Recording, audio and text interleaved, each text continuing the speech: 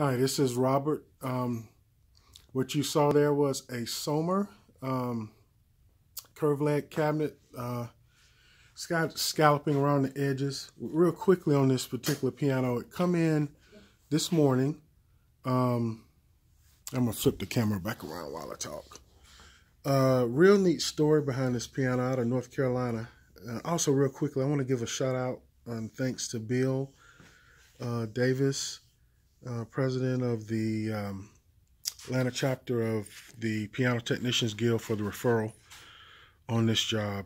But this piano was a grand prize on one of the first game shows in the United States.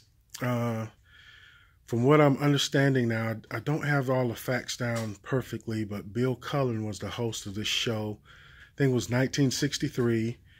The current owner's mom won this piano, and this show became The Price is Right. So she was one of the first winners, and she won this piano.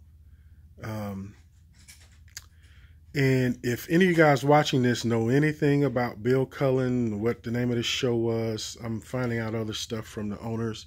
They actually have a video. I think there's some copyright issues right now, but she's going to see if she can get that worked out. Maybe I can get a hold of the video. I don't know. But if any of you guys know anything, I'd love to see what your comments are on that. In any case, it's a Sohmer. It's a little piano, about 5 foot, but it's got pretty lines, matching bench. Don't see that often. It's got the scallop cabinet. I do know right off that I'm going to refinish it. There's going to be some discussion about internally what will happen. It's all original. But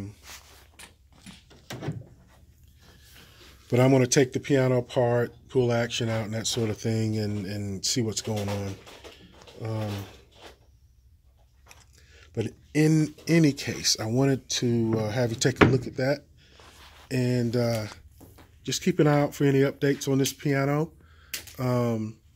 Subscribe, like, again, any comments you might have about the piano or the situation with the game show.